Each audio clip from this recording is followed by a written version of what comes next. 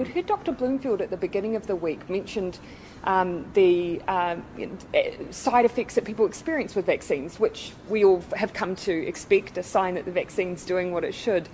He did note that they appear to be of a lesser degree for the booster than, for instance, say the second. So if that's cause for anyone's hesitancy, I thought it was a notable observation from our Director General of Health.